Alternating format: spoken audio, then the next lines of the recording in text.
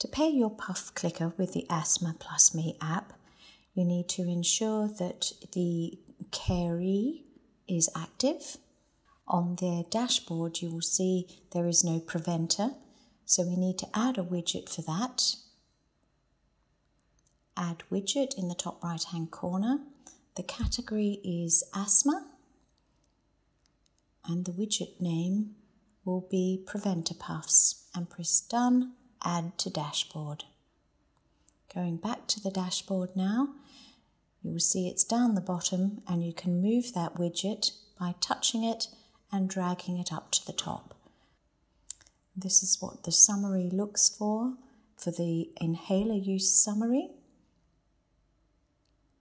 And the preventer, we need to now select the medication, and the preventer already entered into this app is in my bag.